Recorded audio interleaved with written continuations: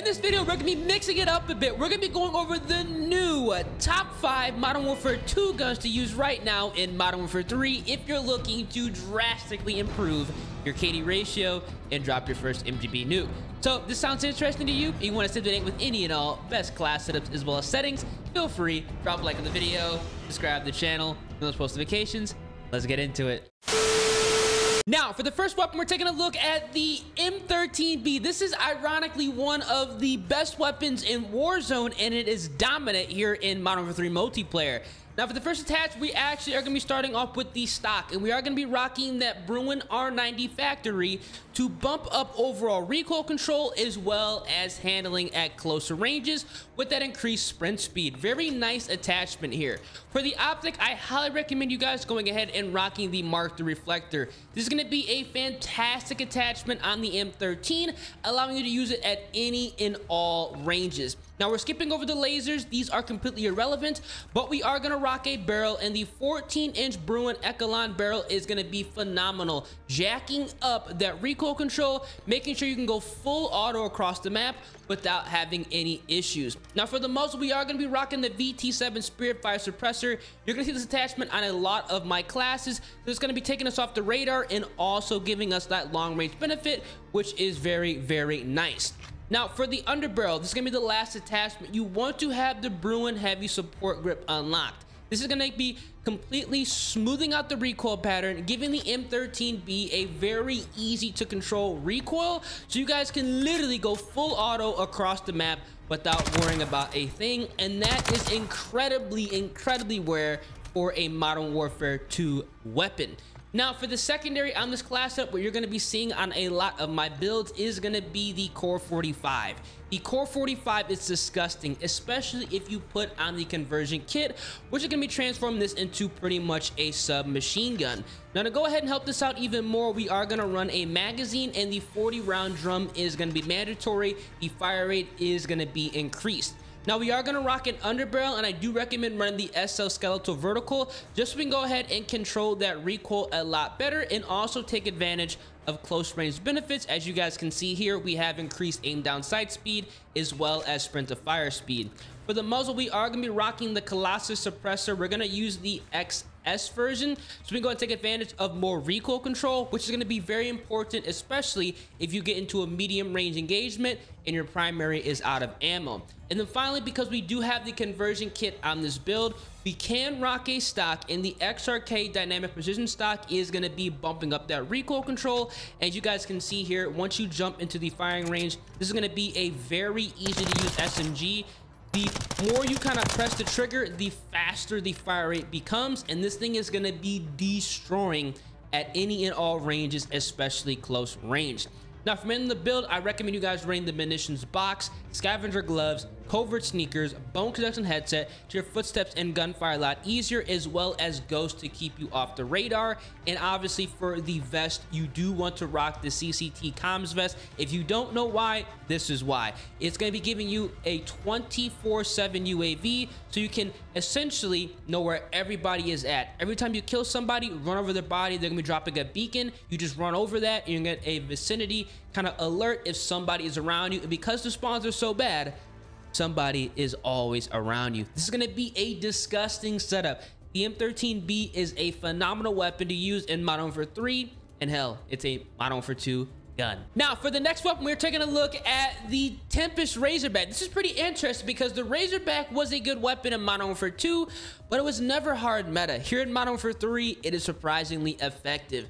Now, for the first attachment, I do recommend you rocking the 60-round magazine on this assault rifle. It has a crazy fast fire rate. We're going to need all the ammo we can get. Now, we're skipping over the rear grips. We're skipping over the combs. We're also skipping over the stocks, but we are going to rock an optic and definitely go ahead and equip the Mark III reflector. This is going to be a great attachment on every single assault rifle that comes from Modern Warfare 2 and honestly Modern Warfare 3. Very easy to use at any and all ranges, giving us a crystal clear picture.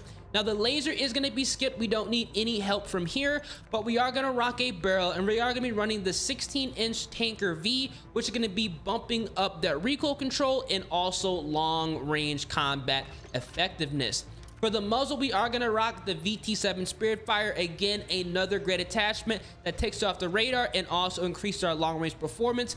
This is going to be a great choice for the TEMPUS Razorback. And then finally, for the underbarrel, we are going to rock the DM Proto Grip. This is going to be a good attachment on this weapon specifically, smoothing out that recoil pattern, which is going to be very, very helpful, especially at those medium to longer ranges. Once you jump in the firing range, you're going to see here, this class setup is going to be good. The ADS speed is going to be slightly slower, but as you guys can see here, the recoil control is going to be very manageable. It's going to have that kind of straight up vertical kick, kind of like how the OG FAMAS was from Modern Warfare 3. Now, if you cannot control the recoil with this specific class setup, I do recommend swapping out that magazine, and you can go to the stock and you're going to be running the OPR Threat, which is going to be giving us additional recoil control.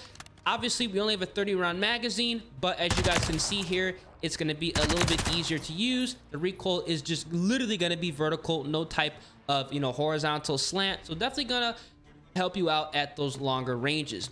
Now, for the remainder, we are going to be rocking the Core 45 again, same exact class that with the conversion kit. And do not forget to run munitions box, scavenger gloves, covert sneakers, focus on the headset, Ghost TV camo, as well as the comms vest to go ahead and give you an idea where people are at on the map. For class setup number 3, we are taking a look at a tried and true veteran, the M4. Definitely a solid assault rifle here in Modern Warfare 3 as well. Now, we're skipping over the rear grips. These are not going to help us out, but we are going to rock a stock, and the Demo Precision Elite Factory is going to be a great choice, bumping up that recoil control. Now, for the optics, I do still recommend you guys rocking the Mark III reflector. This is going to be a universal attachment on all of the ARs. You can run a zoomed optic, but in all reality, the Mark III is going to be working at any and all ranges. Now, we're not running a laser. These are completely irrelevant, but we are going to rock a barrel, and we are going to be running the high tower 20-inch barrel to go ahead and increase that long range potential, obviously giving us that recoil control as well as damage range. Now, for the muzzle, again, the VT7 Spiritfire speaks for itself, taking us off the radar and also helping us out at longer ranges. Now, for the underbarrel, instead of rocking the Bruin Heavy Support Grip, we are going to be actually running a different attachment that I've actually been running on a lot of Modern Warfare 3 weapons, specifically SMGs, and that's going to be the Chimera Rhine 03 Vertical Grip, which is going to be drastically improving that gun kick as well as recoil control, and we definitely need that on the M4. Now, once you jump into the firing range, you're going to see here this class setup, even though we have literally nothing but recoil controlling attachments, it's still going to have a respectable ADS, and you're going to be able to take people out at longer ranges, which is going to be super important. The thing about these Modern Warfare 2 guns is you're going to have to build them for recoil control because they do have the vertical and as well as the visual recoil that a lot of the Modern Warfare 3 weapons don't. So you're going to have to compensate there. Now, for this setup, again, we are going to be rocking the Core 45, the same exact class with the conversion kit.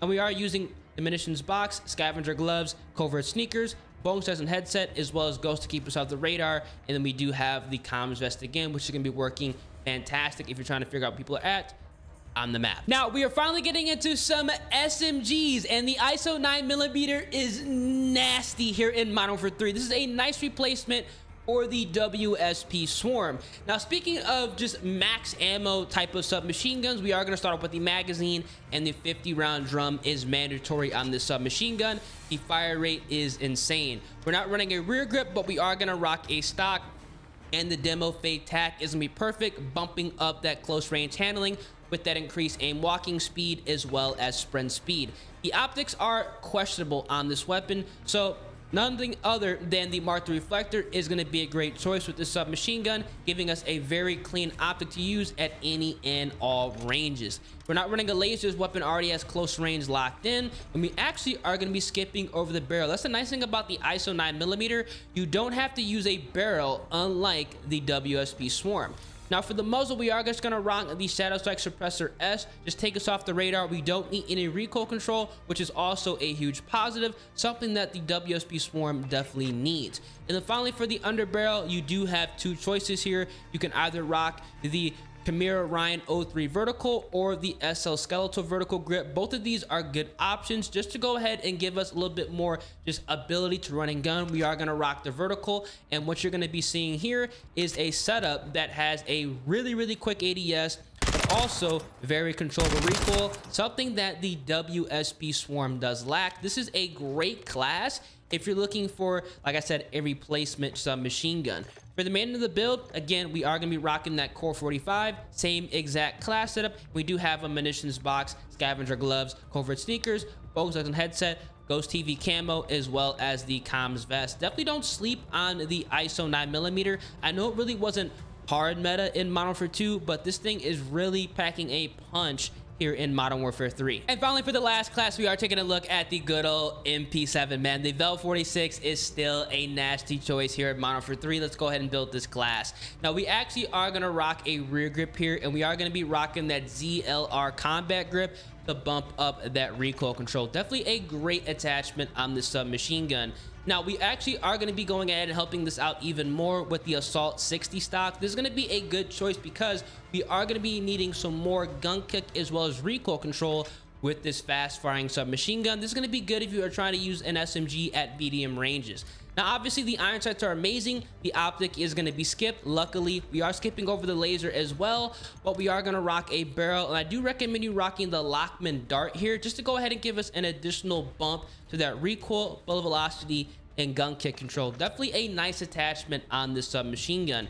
Now, because we have so many recoil controlling attachments, we don't need to run them anymore under the muzzle category. So all we're going to do is rock that child select suppressor, which is going to be taking us off the radar. That's all we need. A massive W that gives us 0 cons. And then finally, for the underbarrel, we are going to be rocking a foregrip here. I do recommend you guys rocking the Chimera Ryan 03 instead of the SL Skeletal. That's going to be a good choice because we need a little bit more recoil control under the underbarrel category.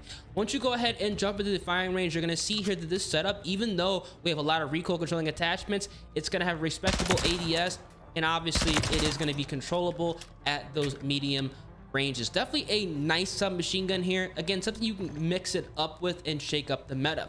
And then finally, we are going to be rocking that Core 45, same exact class, munitions box, scavenger gloves, covert sneakers, focus on the headset to hear footsteps and gunfire, and Ghost TV camo to keep us off the radar. And then obviously we do have on the comms vest, which will be giving us a 24/7 UAV every time you run over a body. These are going to be the top 5 best Modern Warfare 2 guns to use right now here in Modern Warfare 3. If there are 2 class tips I want you to check out immediately, give the M13B a go. This gun is better in this game than it was in Modern Warfare 2. And I also want you to go ahead and give the ISO 9mm a try if you're looking for a submachine gun that you can replace quite literally all of the Modern Warfare 3 guns with if you're kind of tired of using them. Hope you guys enjoyed this video, and if you guys did, feel free, drop a like on the vid, subscribe to the channel, turn those post notifications. If you guys tear it up with these class setups, let me know. Spin your boy ears, and I'm gonna catch you guys in the next one.